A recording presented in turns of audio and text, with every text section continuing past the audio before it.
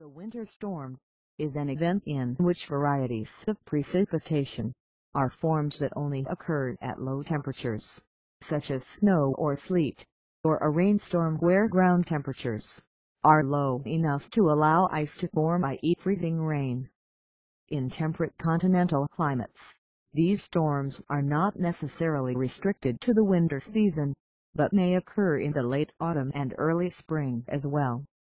Very rarely, they may form in summer, though it would have to be an abnormally cold summer, such as the summer of 1816 in the northeastern United States.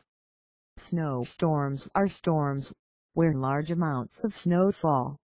2 inches 5 centimeters of snow is enough to create serious disruption to traffic and school transport because of the difficulty to drive and maneuver the school buses on slick roads.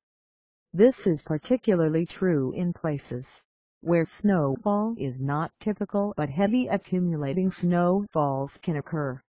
In places where snowfall is typical, such small snowfalls are rarely disruptive, because of effective snow and ice removal by municipalities, increased use of four-wheel drive and snow tires, and drivers being more used to winter conditions. Snowfalls in excess of 6 inches 15 centimeters are usually universally disruptive.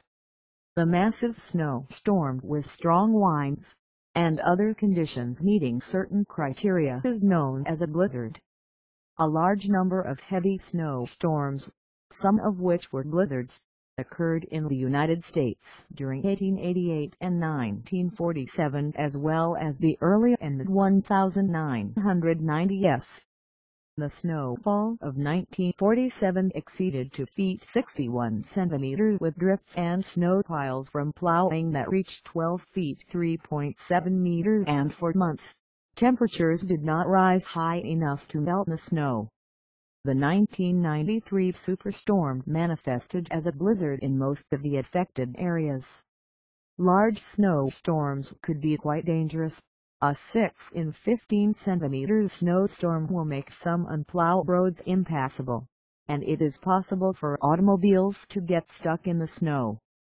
Snowstorms exceeding 12 in 30 centimeters, especially in southern or generally warm climates, will cave the roofs of some homes and cause the loss of electricity.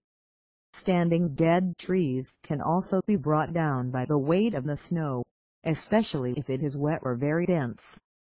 Even a few inches of dry snow can form drifts many feet high under windy conditions.